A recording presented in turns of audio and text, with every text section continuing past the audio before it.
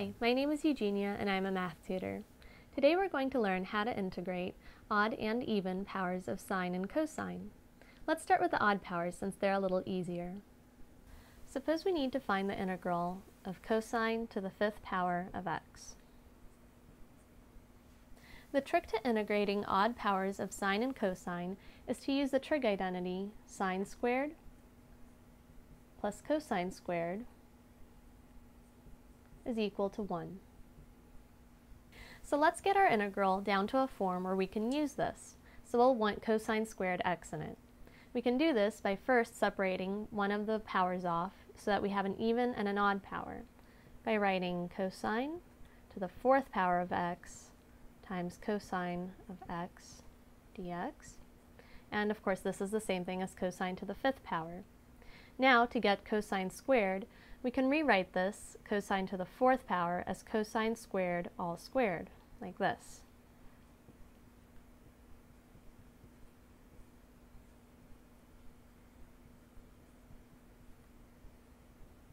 Now we have this in a form where we can use this identity. If we solve for cosine squared x here, we will get 1 minus sine squared x. So that's what we substitute instead of cosine squared x in our equation.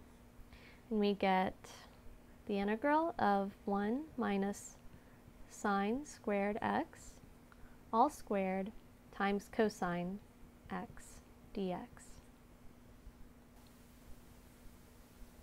This looks a lot more complicated than what we started out with, but it's actually going to allow us to do a simple u substitution. If we let u equal sine x, then du will be cosine x. So now we can go ahead and do our u substitution, and we get the integral of 1 minus u squared all squared. Next we can go ahead and expand these parentheses to make it easier to integrate, and that will give us the integral of u to the fourth minus 2u squared plus 1 du. We can finally integrate this term by term, and we get u to the fifth over 5 minus 2u cubed over 3 plus u plus c. Our last step is to substitute sine of x back in for u. So we get sine to the fifth of x over 5 minus 2 sine cubed x over 3 plus sine of x plus c. And that's what we get as the answer to our integral. That is how we integrate odd powers of sine, cosine, and even a combination of the two. Just remember to use sine squared plus cosine squared equals 1. Now to integrate even powers of sine and cosine, we'll use two other properties. Sine squared x is equal to 1/2 minus cosine of 2x divided by 2. And the second one is very similar. It's cosine squared x is equal to 1/2 plus cosine of 2x divided by 2.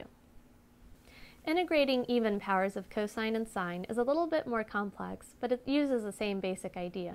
So let's take a look at an example. Suppose we want to integrate sine to the fourth power of x. Since we want to use these identities, we can see that the best way to start is by rewriting the sine to the fourth of x as sine squared all squared again. So let's go ahead and rewrite it, and we get sine squared x all squared dx. Now we can go ahead and do this substitution, substituting 1/2 minus cosine 2x divided by 2.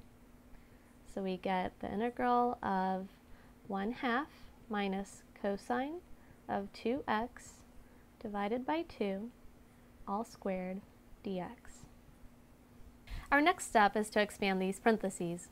This may look tough, but just think of this as a minus b squared. And we know we'll get a squared minus 2ab plus b squared when we do that. So what we actually get in this problem is the integral of 1/2 squared minus 2 times 1/2 times cosine of 2x divided by 2 plus cosine of 2x divided by 2 squared dx. Now we can integrate this long string term by term. Let's start by simplifying each term and pulling the constants out. So here for the first one we have 1/4 comes out, and we're left with the integral of 1 dx.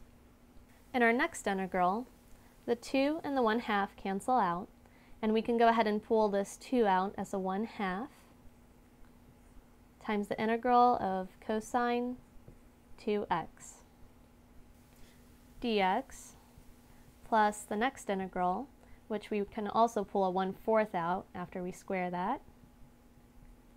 And then we'll have cosine squared of 2x left inside. Now hopefully this looks a little more doable. The first integral is easy since it's just x. For the second integral, we can use a simple u substitution of u is equal to 2x, and that will give us minus 1/4 sine of 2x.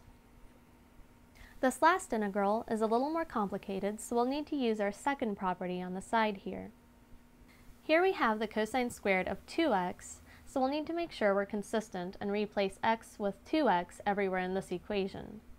So that will give us plus 1/4 times the integral of 1/2 plus cosine of 4x divided by 2 dx.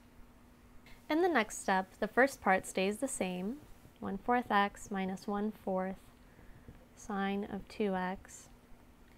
And we can finally integrate this integral term by term.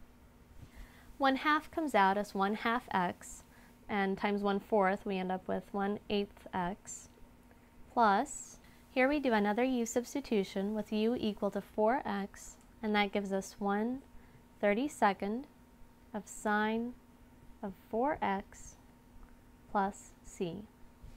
Now our very last step is to combine these like terms, which gives us 3/8 x, and then the rest as we have it, minus 1/4 sine of 2x plus 1/32 sine of 4x plus c, and that's our final answer. So that's how we integrate the odd and even powers of sine and cosine. Thanks for watching!